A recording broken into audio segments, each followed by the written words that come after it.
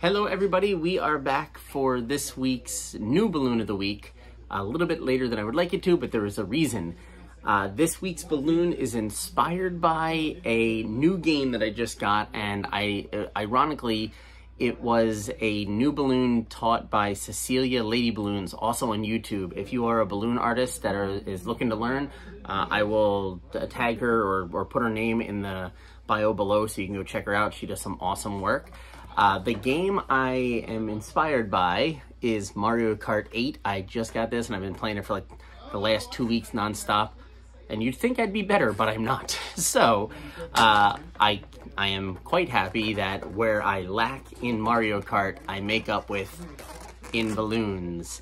This one I am making specifically for my nephew Dominic, who plays as Toad and plays a lot better than he rightfully should be. But this is the little new Toad balloon. I get the blue vest, the gold little straps. I do think he is supposed to have a white top with red circles, but they kind of swap them out. I figured this was close enough. What do you guys think? Let me know down below. Does this look close enough like Toad to count, or did I fail? I think it passes. Thumbs up. Until next week, or hopefully before, but most likely after, I will catch you guys later.